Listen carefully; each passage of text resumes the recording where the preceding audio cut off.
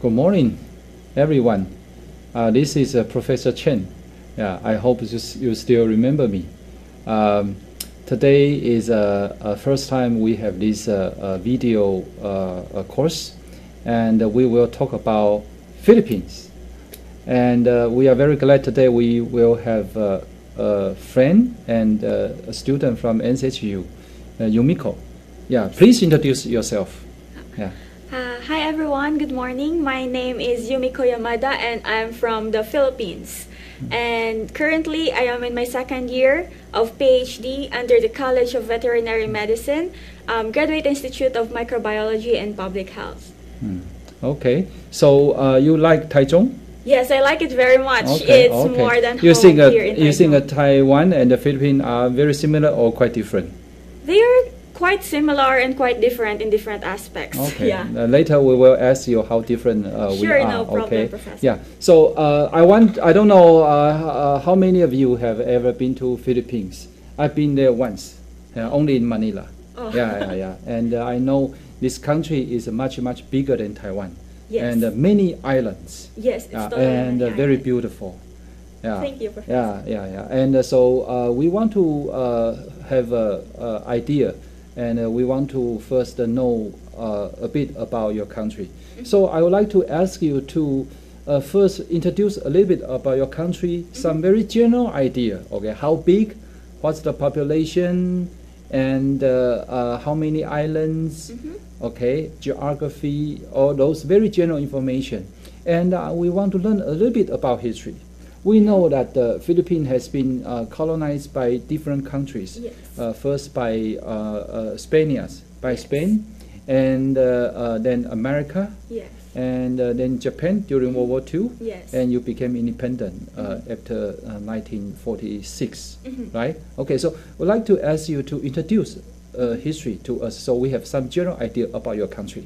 Okay, so first and foremost, Philippines has officially known as the Republic of the Philippines, and this country has a capital named Manila, and this country is also approximately have around 108 million people living right now, and our currency is also known as the Philippine peso. So a lot of Taiwanese would really love to go to the Philippines because their money. Taiwanese will be very rich when they go to our island. Okay. Yeah, so our island is really cheap and beautiful to be to good and a good place to visit as well.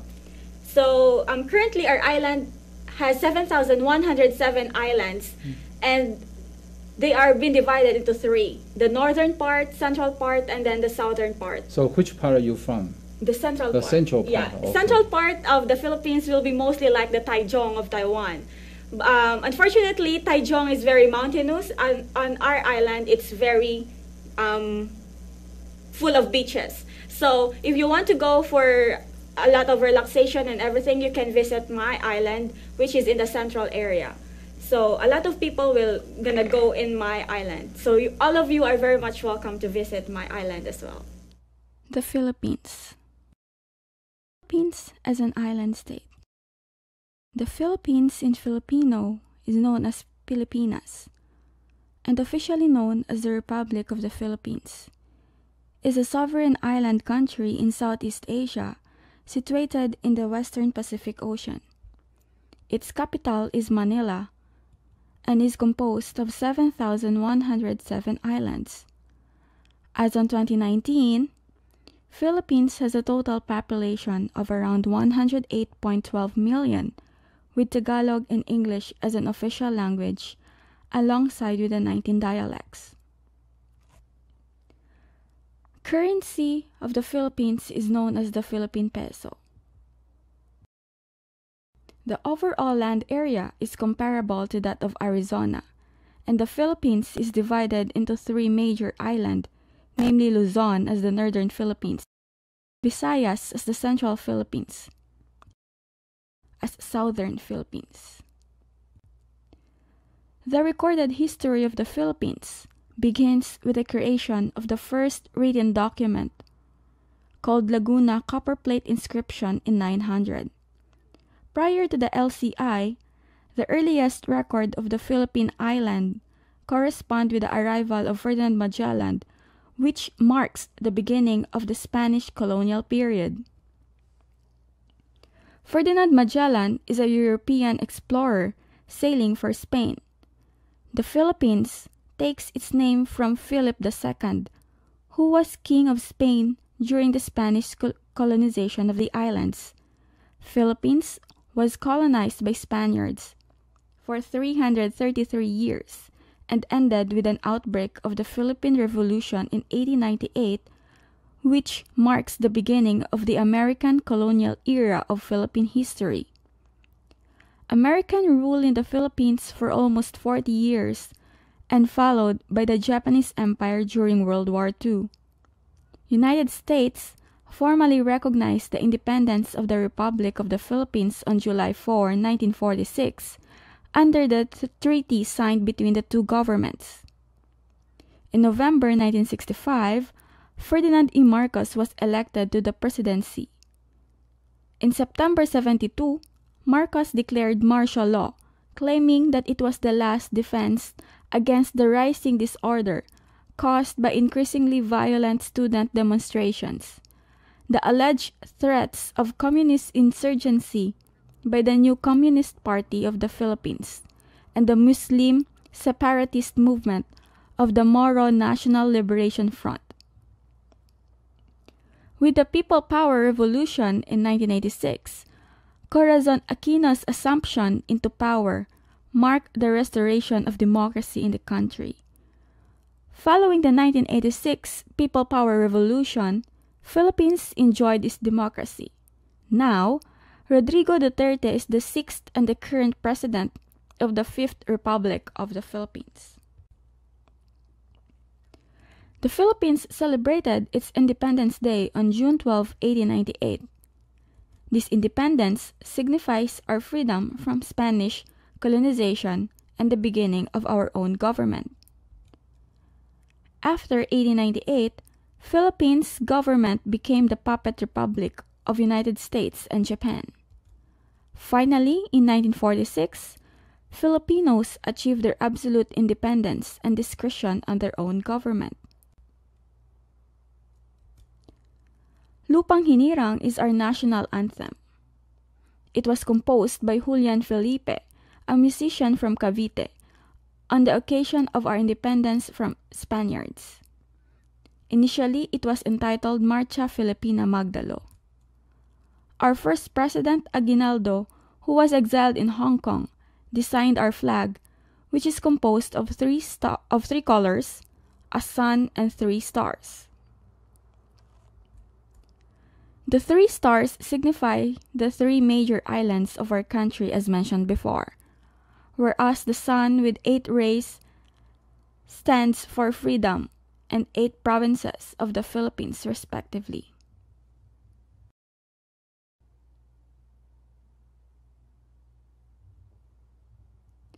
As for the political system of the Philippines is a republic with a presidential form of the government, wherein power is equally divided among the 3 branches, namely the executive, legislative, and judicial. One basic corollary in a presidential system of government is the principle of separation of powers, wherein legislation belongs to Congress, execution to the executive, and settlement of legal controversies to the judiciary. The legislative branch is authorized to make laws, alter and repeal them through the power vested in the Philippine Congress. This institution is divided into the Senate and the House of the Representative. The executive branch carries out laws. It is composed of the President, Vice President, and his cabinet. These departments form a large portion of the country's bureaucracy. The judicial branch evaluates laws. It holds the power to settle controversies involving rights that are legally demandable and enforceable. This branch determines whether or not there has been a grave abuse of discretion amounting to lack or excess of jurisdiction on the part and instrumentality of the government. It is made up of a Supreme Court and lower courts. The President as well as the Vice President are elected by direct popular vote and serve a term of 6 years. The Constitution grants the President authority to appoint his cabinet, and his cabinet became the part of the executive branch. This is the official 2016 presidential election results. Rudy Duterte won the presidential election, having 15 million votes, and Leni Robredo as the vice president. Each government faced a lot of problems, and these were the 3 common political problems encountered by the Philippine government. First is the corruption, second will be the human rights violation, and third will be the political dynasty. In this figure showed the government's action plan, and eradication of corruption is the most important aspect of governance that should be addressed. Despite those hurdles encountered by the Philippine government, it still believes for its vision that by 2040, the Philippines shall be a prosperous, predominantly middle-class society where no one is poor. Our peoples will enjoy long and healthy lives, are smart and innovative, and will live in a high-trust society. Now we come to talk about our next topic. We talk about politics.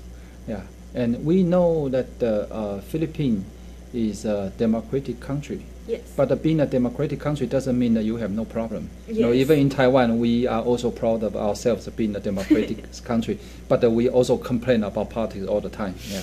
And so I would like to ask you to introduce a little bit about the political system of your country, and how the leaders are elected, and how do people feel about politics. Okay, so please. Okay, so first and foremost, Philippines is been designed to follow the American political system. And aside from that, Philippine politics system is very interesting. So let's watch more in the video. As for the political system of the Philippines is a republic with a presidential form of the government, wherein power is equally divided among the 3 branches, namely the executive, legislative, and judicial. One basic corollary in a presidential system of government is the principle of separation of powers, wherein legislation belongs to Congress, execution to the executive, and settlement of legal controversies to the judiciary. The legislative branch is authorized to make laws, alter and repeal them through the power vested in the Philippine Congress. This institution is divided into the Senate and the House of the Representative. The executive branch carries out laws. It is composed of the President, Vice President, and his cabinet. These departments form a large portion of the country's bureaucracy. The judicial branch evaluates laws. It holds the power to settle controversies involving rights that are legally demandable and enforceable. This branch determines whether or not there has been a grave abuse of discretion amounting to lack or excess of jurisdiction on the part and instrumentality of the government. It is made up of a Supreme Court and lower courts. The President as well as the Vice President are elected by direct popular vote and serve a term of 6 years. The Constitution grants the President authority to appoint his cabinet, and his cabinet became the part of the executive branch. This is the official 2016 presidential election results. Rudy Duterte won the presidential election, having 15 million votes, and Leni Robredo as the vice president. Each government faced a lot of problems, and these were the three common political problems encountered by the Philippine government. First is the corruption, second will be the human rights violation, and third will be the political dynasty. In this figure showed the government's action plan, and eradication of corruption is the most important aspect of governance that should be addressed. Despite those hurdles encountered by the Philippine government, it still believes for its vision that by 2040, the Philippines shall be a prosperous, predominantly middle-class society where no one is poor. Our peoples will enjoy long and healthy lives, are smart and innovative, and will live in a high-trust society. Now let's get into another topic, that is economy. Okay, we know that the Philippines is also one of the most active and dynamic economy in Asia. Yeah, and you also have a lot of trade with other countries. And on the other hand, you are also very famous for the service sector. Finance and other service sectors also very good. So I would like to ask you to introduce a little bit about the economic situation in your country and also the trade and other issues related to economy. Okay. Okay. First, the Philippines has been known to be the sleeping tiger of Asia. And aside from that, Philippines now are starting to catch up with the other countries in Asia as well. And more information can be seen in the PowerPoint presentation. As for the Philippine economic and industry, the country's gross domestic product or GDP grew year on year by 5% in the second quarter of 2019. The main drivers of growth for the quarter are trade and repair of motor vehicles, motorcycles, personal and household goods, manufacturing, and other services. Among the major economic sectors, services had the fastest growth with 7.1%.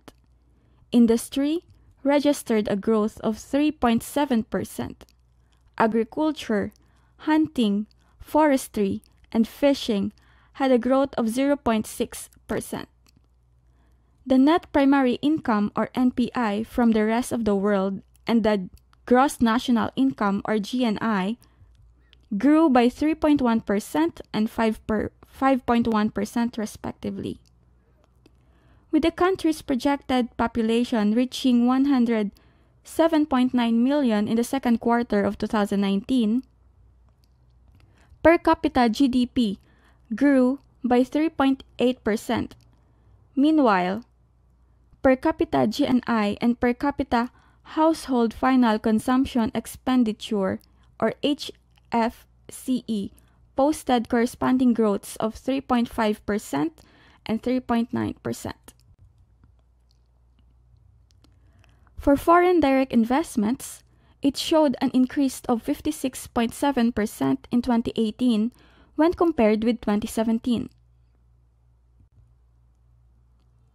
In this figure, the major export partners of the Philippines in 2019 is the United States of America, while the major import partner of the Philippines is China. Like most other Southeast Asian regions, Philippines too has a history of European colonization.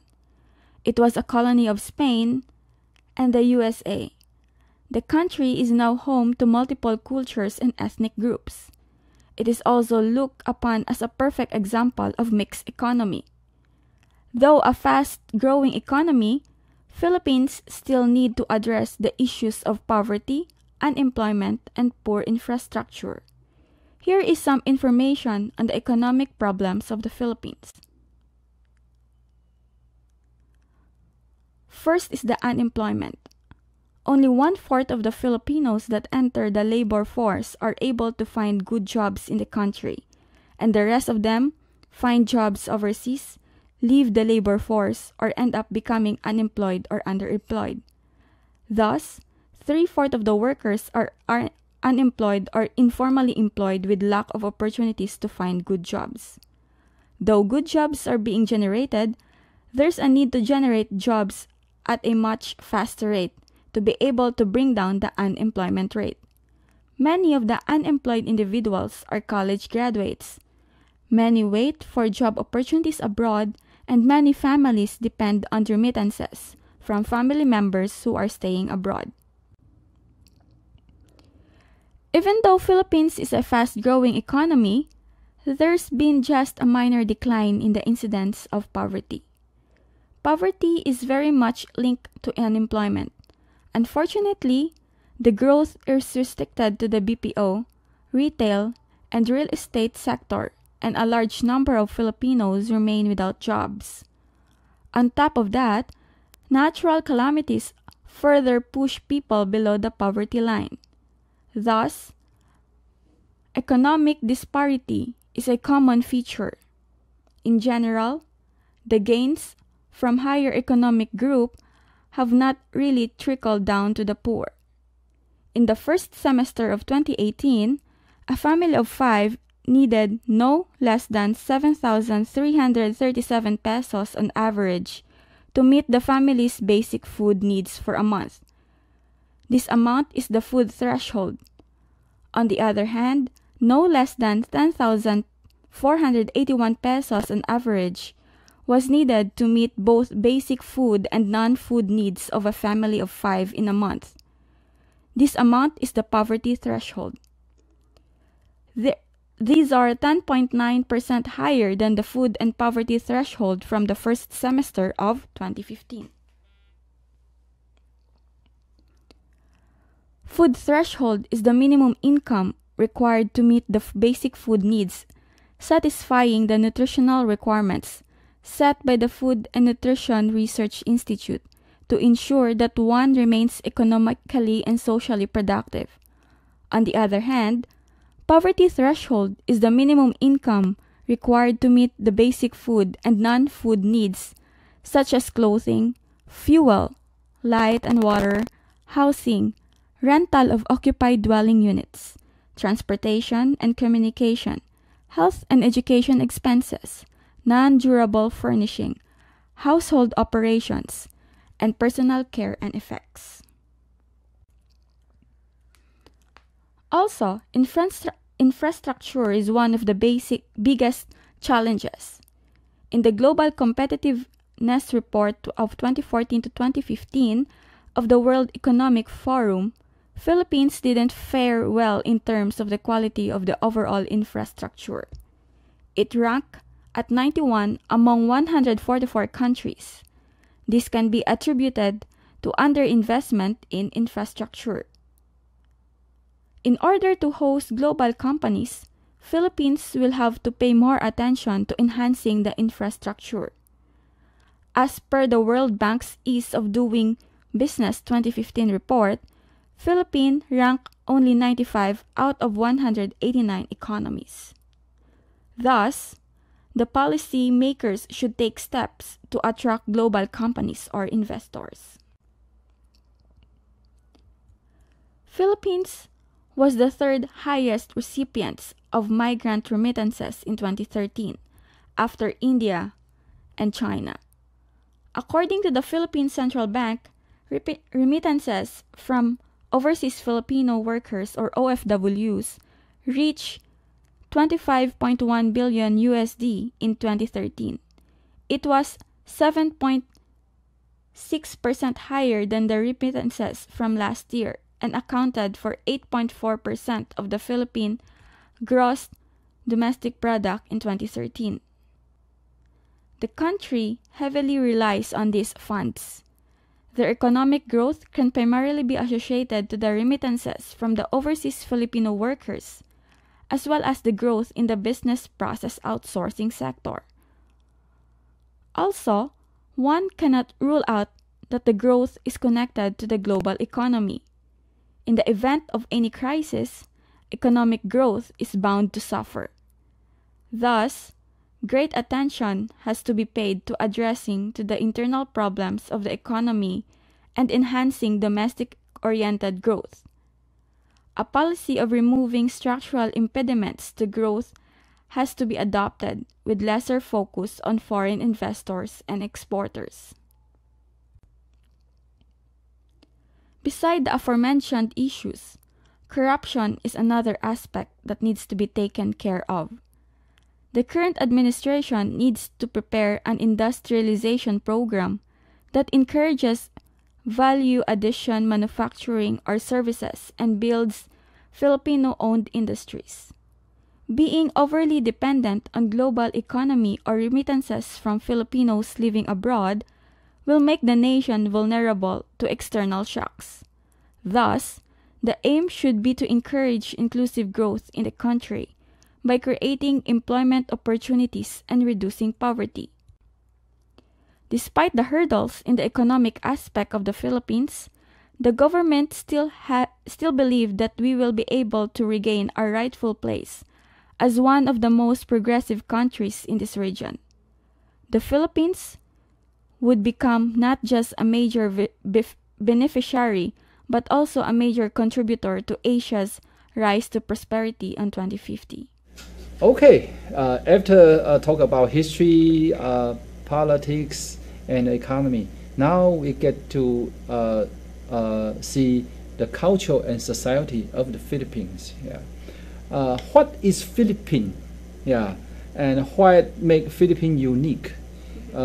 Because we see when we see someone from Philippines, we know, oh, this is a Filipino. Yeah, very active. Yeah, very happy. Yeah.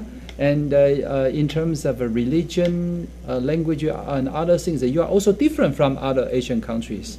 So I'd like to ask you to introduce your country, talking more about the culture and society. And if it's possible, tell us more about your food and also your festival. Yeah, please. Philippines is really known to be the happiest people in the world.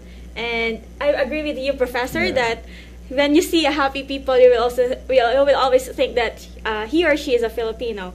And aside from that, we are really more like, due to the influence of the other countries as well, we will have a lot of various culture and a very interesting one for you to find out. As for the culture and society of the Philippines, here show the different ethnic groups found in the Philippines.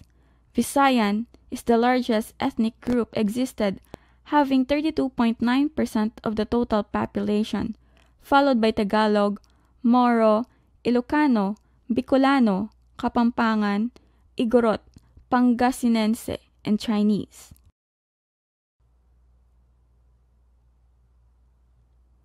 The Philippines is a secular nation with a constitutional separation of church and state.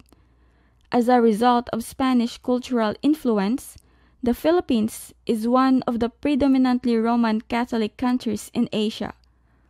More than 80% of the population are Christians. The indigenous church, called Iglesia ni Cristo, also founded in the early 20th century. Islam was brought to the southern Philippines in the 15th century from Brunei to the west. The religion was already well established in Sulu Archipelago and Mindanao by the time of European contact, and it had a growing population following around Manila. Small numbers of Filipinos practice Buddhism or local religions.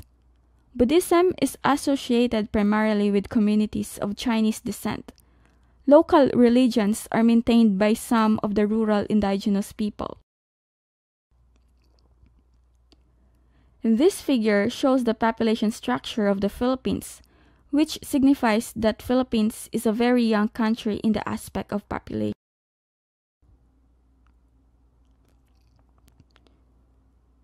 Philippine culture is the hotspot of Asia. Architecture in the Philippines reveals Spanish, Chinese, Japanese, Western, and native influences.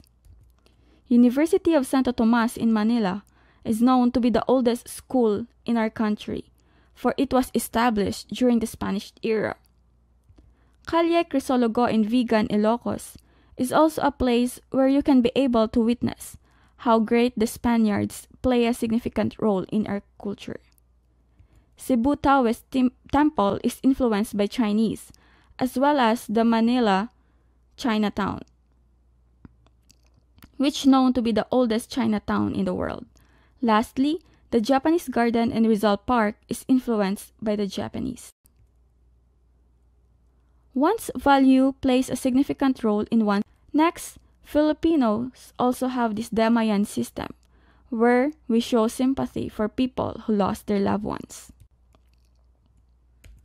As for the negative Filipino traits, one is the bahala na attitude, which is a Filipino trait characterized by retreating or withdrawal from certain undertaking and leaving everything to God to interfere and determine the outcome of his deeds. Colonial complex is a Filipino value of showing high admiration and preference to foreign-produced goods over local ones. Crab mentality is an attempt to pull down someone who has achieved success beyond the others. This is done out of jealousy and insecurity.